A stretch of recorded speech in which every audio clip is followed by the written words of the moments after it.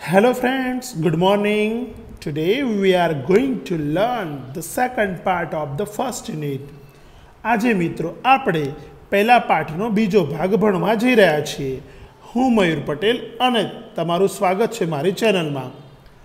મિત્રો આપણે ગયા લેક્ચરમાં જોયું જે પાઠનું નામ હતું ચિત્તાસ્ટીયર. મિત્રો એ પાઠની અંદર એક ઈડી નામનું એક કેરેક્ટર હોય છે. એ ઈડી નામનો જે શિકારી છે એ જુલુ નામની એક જાતિ છે એનો એ શિકારી હોય છે. એ આળસુ હોય છે મિત્રો. એક દિવસ એણે હરણના એક ટોળાને જોયું પેલા ઘાસના મેદાનની અંદર ચરતા, અને એ જોતાની સાથેના મનમાં એવો વિચાર આવ્યો કે શું મારી પાસે એવું કોઈ શિકારી ન હોઈ શકે, કારણ કે મારે તો આ ટોળાને પકડવું હોય, એક બચ્ચાને પકડવું હોય તો મારે ઘણા બધા પ્રયત્નો કરવા પડે, બહુ પરિશ્રમ કરવો પડે. અને મિત્રો એ જ દરમિયાન એણે એક ફિમેલ ચિત્તાને જોઈ. એ ફિમેલ ચિત્તા ધીમે ધીમે સરકતી પેલા હરણના ટોળા પાસે જતી હતી. એકદમ નજીક જઈને ફિમેલ ચિત્તાએ કૂદકો માર્યો અને એમના એક હરણના બચ્ચાને પકડી પાડ્યું તરત જ. પછી એ ફિમેલ ચિત્તા એ હરણના બચ્ચાને એની ઝાડીઓ પાસે લઈ ગઈ. એ ઝાડીઓ કે જ્યાં એના બે નાનકડા બચ્ચા હતા, એ બે નાનકડા બચ્ચા બે બહાર આવ્યા અને ત્રણેય જણે એ ભોજનની મજા માણી. આ બધું જોતા પેલા ઈદીના મનમાં વિચાર આવ્યો કે મારી પાસે પણ એક આવી શિકારી હોવી જોઈએ. આપણે મિત્રો અહીંયા સુધી ભણેલા, એણે પણ એવું હતું કે મને પણ કોઈ પણ મહેનત કર્યા વગર બધું ખાવાનું કે બધું શિકાર મને મહેનત વગર મળી જાય. હવે જોઈએ મિત્રો ઈદી નામનો શિકારી શું વિચારે છે. મિત્રો ગયા લેક્ચરમાં આપણે અહીંયા સુધી આવેલા. હવે મિત્રો ધ્યાન આપજો, ઈદી મનમાં શું વિચારે છે. તો ઈદી વિચારે છે, he decided to catch a young cub and train it to hunt for him. He means પેલો ઈદી નામનો શિકારી. એ ઈદી નામનો શિકારી એક નાનકડું બચ્ચું પકડવાનું અને ટ્રેન ઇટ, અને એ બચ્ચાને તાલીમ આપવાનું.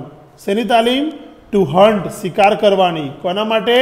ફોર હિમ, એના માટે, કે એના માટે શિકાર કરી લાવે અને એ બચ્ચા શિકાર કરી લાવે એટલે એ માટે એને બચ્ચાને પકડવાનું અને તાલીમ આપવાનું નક્કી કર્યું. મિત્રો આ સેન્ટેન્સ ત્યાં યંગ ખરું ને, યંગ એ એડજેક્ટિવ કહેવાય. કોનું એડજેક્ટિવ? કબનું. કબ છે ને, કબ એ નાઉન છે, નામ છે, અને યંગ એ એડજેક્ટિવ છે, વિશેષણ છે કબનું. કેવું બચ્ચું? નાનું બચ્ચું. પછી તમને કોઈ મિત્રો એવું પૂછે કે ભાઈ આ કયા ટેન્સનું વાક્ય છે, તો તમે કહેવાનું આ છે ને સિમ્પલ પાસ્ટ ટેન્સ છે. તમને કોઈ પૂછે કે તમને કેવી રીતે ખબર પડી, તો તમને ખબર છે મિત્રો કોઈ પણ સેન્ટેન્સ એના વર્બને જોઈને ખબર પડી જાય. તો અહીંયા ડિસાઇડેડ લખ્યું છે, અહીંયા V2 છે, અહીંયા પાસ્ટ ફોર્મ છે, એટલે આ સાદો ભૂતકાળ છે મિત્રો. આગળ વધીએ મિત્રો. He decided to catch a young cub and train it to hunt for him. મિત્રો to hunt means શિકાર કરવો, to catch means પકડવું, decide means નક્કી કરવું, cub means બચ્ચું, train means તાલીમ આપવી. Then ઈદી પોતે મનમાં બોલે છે, પછી તો I shall only say, મારે તો એટલું જ કહેવાનું રહેશે. Oh my dear. મિત્રો તમને દેખાતું નથી ને, ગો લખ્યું છે. ઓ માય ડિયર, અરે મારા વહાલા, ગો જા and kill a dear for me. જા અને મારા માટે એક હરણને મારી લાવ, પકડી લાવ. મિત્રો આ ડિયરનો સ્પેલિંગ જુઓ એટલે વહાલું, પ્રેમાળ, અને આ ડિયરનો સ્પેલિંગ જુઓ એટલે હરણ, DEER અને DEAR. મિત્રો આ ડિયર નાઉન એવું છે મિત્રો કે જેનું બહુવચન પણ ડિયર જ થાય. આનું બહુવચન કરવા માટે, પ્લુરલ બનાવવા માટે એસ લગાવવાની કોઈ જરૂર નથી. પછી મનમાં બોલ્યો ઈદી કે પછી તો મારે એટલું જ કહેવાનું કે oh my dear, go and kill a dear for me. My life will be very comfortable than. પછી તો મારું જીવન એકદમ આરામદાયક બની જશે, મનમાં વિચારે છે. He was quite pleased. Please મતલબ ખુશ થવું. તે બહુ જ ખુશ થઈ ગયો હતો. કોનાથી? વિથ હિઝ, પછી મિત્રો લખ્યું છે OWN, ઓન આઈડિયા. એ પોતાના વિચારથી મિત્રો બહુ જ ખુશ થઈ ગયો હતો. He decided to follow cubs. એને બચ્ચાઓનો પીછો કરવાનું નક્કી કર્યું. એન્ડ સ્ટીલ one, અને એક બચ્ચું ચોરવાનું નક્કી કર્યું. મિત્રો ફોલો એટલે પીછો કરવો, સ્ટીલ એટલે ચોરવું. આ પણ મિત્રો સિમ્પલ પાસ્ટ ટેન્સ. કેમ? અહીંયા ડિસાઇડેડ છે. ફ્રોમ હિઝ એક્સપિરિયન્સ, અને તેના અનુભવમાંથી. મિત્રો એક્સપિરિયન્સ સ્પેલિંગ જુઓ, EXPERIENCE. ચલો તમે બધા બોલો, EXPERIENCE. કેટલા ઈ આવે મિત્રો? 1 2 3 4. ઈ છે, ધ્યાન આપજો મિત્રો. આ હિઝ કોના માટે વપરાયું? કોના અનુભવમાંથી? ઈડીના અનુભવમાંથી. ફ્રોમ હિઝ એક્સપિરિયન્સ, તેના અનુભવમાંથી. ઈડી ન્યૂ ધેટ, ઈડી જાણતો હતો. કયો ટેન્સ મિત્રો? Simple past tense. શું લખ્યું છે? ન્યૂ. ન્યૂનું V1 શું થાય? નો. શું થાય એનું V1? નો. KNOW. આ નોમાં મિત્રો કે છે ને, કે એ સાયલન્ટ રહે. ઓકે, અને આનું V2 થાય ન્યૂ, અને આનું V3 થશે નોન. આ બધું યાદ તમારે રાખવાનું. અત્યારે આ છે એટલે સિમ્પલ પાસ્ટ ટેન્સ છે. હવે શું કહે છે? તો એવું કહે છે કે ED new from his experience. ED જાણતો હતો. શું જાણતો હતો મિત્રો ઈડી? ધેટ કે અ ચિત્તા નેવર અટેક્સ અ મેન. ચિત્તો ક્યારેય માણસ ઉપર હુમલો કરતો નથી. અચિત્તા પછી મિત્રો અહીંયા લખ્યું છે નેવર, અને અટેક્સ મેન. ચિત્તો ક્યારેય માણસ ઉપર હુમલો કરતો નથી. મિત્રો આ કયા ટેન્સનું સેન્ટેન્સ થયું? Very good, simple past tense.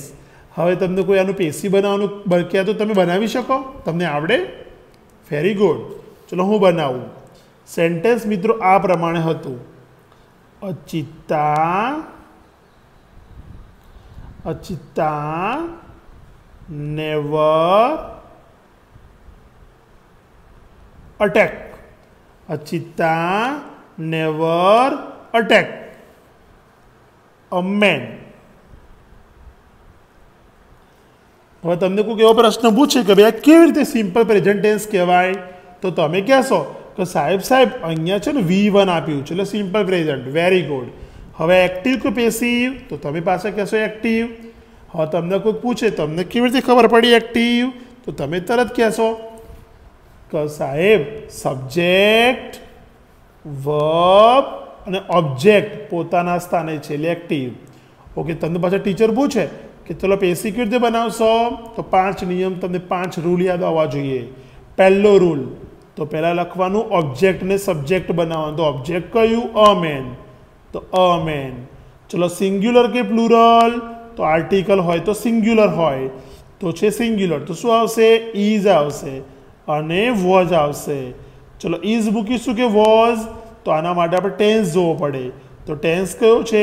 Present tense. તો આપણે મૂકીશું is. A main is ક્રિયાપદનું past participle. અટેક્ડ, અટેક્ડ. A main is અટેક્ડ. હવે કામ કરીએ, આપણે અહીંયા નેવર મૂકી દઈએ. નેવર એ છે ને એ સમયસૂચક શબ્દ છે. તો મેન ઇઝ નેવર અટેક્ડ, તો અહીંયા નેવર મૂકી દઈએ. By અચિત્તા. By અચિત્તા. A main is never અટેક્ડ by ચિત્તા. Full stop. ચલો આગળ વધીએ આપણે. ધેરફોર એટલા માટે it was safe two steel અ કબ. અ કબ એક બચ્ચાને ચોરવું એ સલામત ભર્યું હતું. મિત્રો ધેરફોર શું છે? કંજક્શન છે. એટલા માટે, સો ધેરફોર તેથી માટે. હી ફોલોડ ધ ચિત્તા ફેમિલી. એણે ચિત્તાના કુટુંબનો પીછો કર્યો. કોણે? પેલા ઈદીએ. ક્યાં સુધી કર્યો ભાઈ? Teal evening. સાંજ સુધી કર્યો. ક્યાં સુધી કર્યો? સાંજ સુધી. Teal evening. હવે આનું પેશી બનાવવું મિત્રો. હી follow the ચિત્તાસ. he followed the cheetah's family till evening. તો આનો પેશિયો આ પ્રમાણે બને. cheetah's family આગળ આર્ટિકલ છે? હા છે. તો આપણે લખવાનું the cheetah's family, the cheetah's family. હવે આગળ મિત્રો શું છે? ફોલોડ શબ્દ લખ્યો છે. ફોલોડ તો ભૂતકાળ કહેવાય ને, તો આપણે કરીશું વોઝ. ફોલોનું V3 પણ એ જ થાય, followed. The cheetah's family was followed by કોના દ્વારા? તો હી છે, તો હીનું શું થઈ જશે? હિમ. અને આ વધારાના શબ્દો કયા છે? Teal evening. તો એ પણ આપણે એમના એમ લખી નાખવાના પાછળ. Teal evening. The cheetah's family was followed by him till evening. He followed the cheetah's family till evening. એને ચિત્તાના કુટુંબનો સાંજ સુધી પીછો કર્યો. પછી શું થયું મિત્રો? At the sunset. સનસેટ એટલે મિત્રો સૂર્યોદય કે સૂર્યાસ્ત? વેરી ગુડ, સૂર્યાસ્ત. સૂર્યાસ્ત સમયે. આ એટ શું છે મિત્રો? એટ એ પ્રેપોઝિશન છે. એ પ્રેપોઝિશન શું કામ કરે છે? અત્યારે સમય બતાવે છે. ક્યારે? સૂર્યાસ્ત સમયે. ધ મધર ચિત્તા hid her cubs in the thick bus.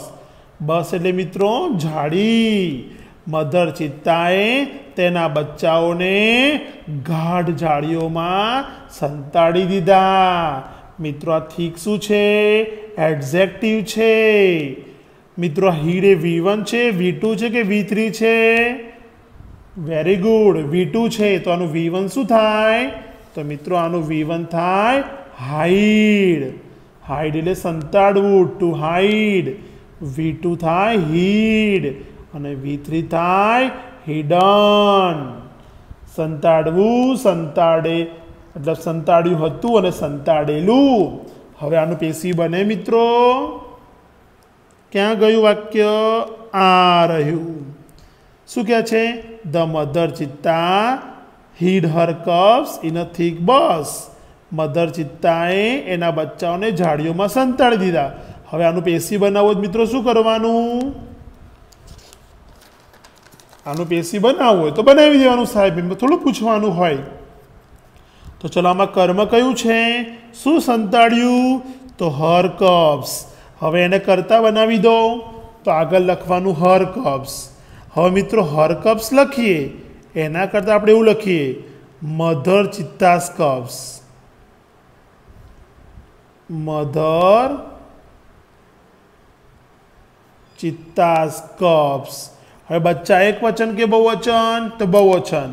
તો બહુવચનમાં શું આવે મિત્રો? હેલ્પિંગ વર્બમાં આર આવે, વર આવે. બંને મુકાય? ન મુકાય. તો શું મૂકીશું? તો આપણે હીડ જોવું પડે. હીડ એ V2 છે, તો આપણે અહીંયા બહુવચનમાં વર મૂકીશું. તો મધર ચિત્તાસ કબ્સ વર. પછી સરે તમને હીડનું શું કીધું? હિડન. તો તમે લખો V3 હિડન. પછી શું લખવાનું? બાય. તો mother ચિત્તાસ cubs var hidden by her. હવે આમાં વધારાના શબ્દો છે?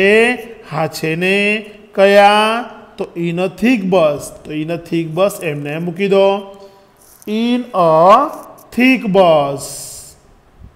Thick bus. The mother cheetah's cubs were hidden by her. Okay. Mother cheetah's cubs were hidden by her in a thick bus. Mother ચિત્તાના બચ્ચા એના દ્વારા ઝાડીઓમાં સંતાડી દેવામાં આવ્યા. અને પછી શું થયું મિત્રો?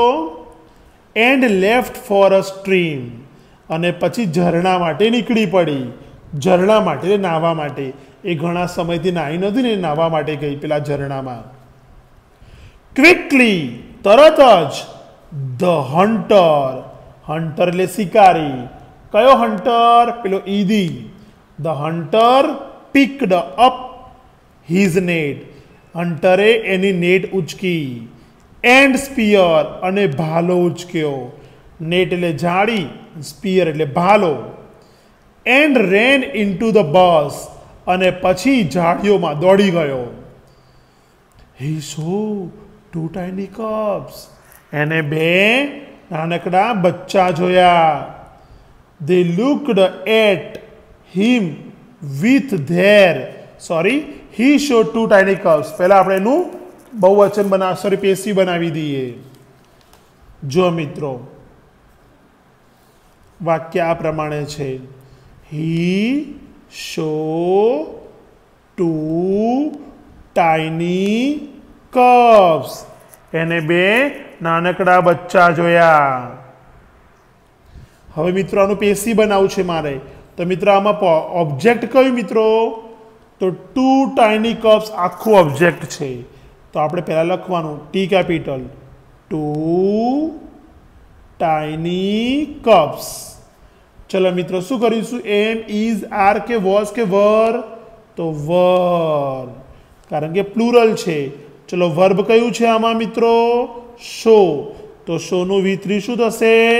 seen.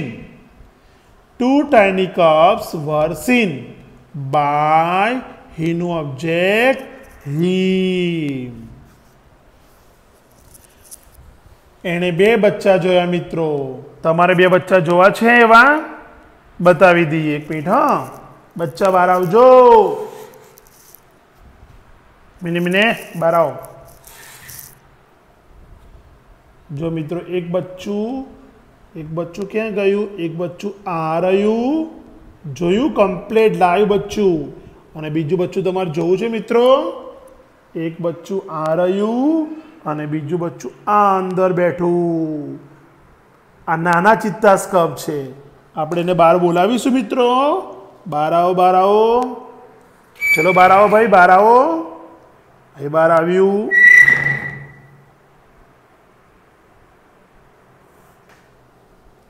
એક બચ્ચું ગયું ઉપર, બીજું બચ્ચું હવે આપણી જોડે આવશે. હા, પછી એને ઈદી નહીં પકડી શકે. આજે એના રક્ષક બાજુમાં જ છે. જોયું તમે મિત્રો કેવું છે? ઓકે મિત્રો, આપણે પાઠમાં આવી જઈએ. ઓકે, લાઈવ તમને બચ્ચા બતાવે. મિની ચિત્તાસ ઓરિજિનલ આવું હોય, ઓરિજિનલ બચ્ચું આવું હોય. પેલું તમને બતાવ્યું એ સ્મોલ છે, એની માઇક્રો ઝેરોક્ષો મિત્રો. ઓકે મિત્રો, 2 tiny cubs were seen by him. Okay મિત્રો, હવે આપણે આગળ વધીએ થોડા. ઓકે ચલો મિત્રો, આપણે ક્યાં હતા? તો આપણે અહીંયા હતા. 2 tiny cubs. They looked at him. તમે કહેશો મિત્રો they કોના માટે વપરાયું? તો they વપરાયું પેલા ચિત્તાના 2 બચ્ચા માટે. એ બંને બચ્ચા looked at him. અને આ હિમ કોના માટે વપરાયું? ઈદી માટે. એ બંને બચ્ચા ઈદી સામે જોઈ રહ્યા હતા. with their bright eyes. તેની ચમકતી આંખોથી. મિત્રો અહીંયા બ્રાઇટ શબ્દ લખ્યો છે, તમને દેખાતો નથી તે. Bright eyes. they were too young to run away. શું કહેવા માંગે છે? તેઓ દોડી જવા માટે, ભાગી જવા માટે બહુ જ નાના હતા. મતલબ એ બચ્ચા એટલા બધા નાના હતા કે ભાગી શકે એમ હતા નહીં. મેં તમને હાલ બતાવ્યા ને કેટલા નાના હતા બિચારા. હજી એક તો ચિત્તો અહીંયા જ બેઠો છે. ઈદી threw the net over them. ઈદીએ તેના ઉપર ઝાડ ફેંકી. આનું બેસિક કેવું બને મિત્રો? The net was thrown over them by ઈદી. બોલો માર પછી. The net was thrown over them by ઈદી.